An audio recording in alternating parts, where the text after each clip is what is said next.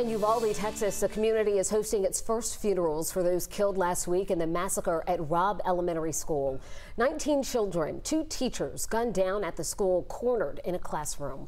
Nothing can truly ease that pain, but one man wants to take some of the struggles away from these families by honoring their loved ones. Trey Ganem owns Soul Shine Industries, creating custom caskets. He and his crews customized 19 caskets for the children killed, personalizing each one. It's not about just painting a casket. It's about helping those families to start their healing process.